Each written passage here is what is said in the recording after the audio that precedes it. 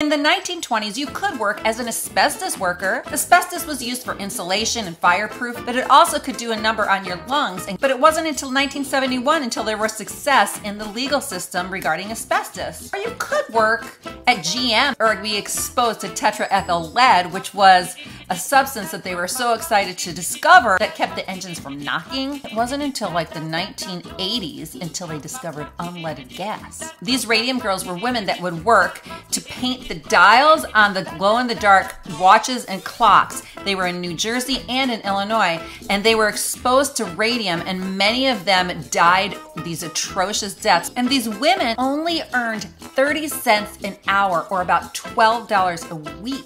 You could be risking your life in building a skyscraper. My great-grandfather, he was a baker, and they also made $1.25 an hour, or $55 a week. All the toxins that they had to deal with were gluten.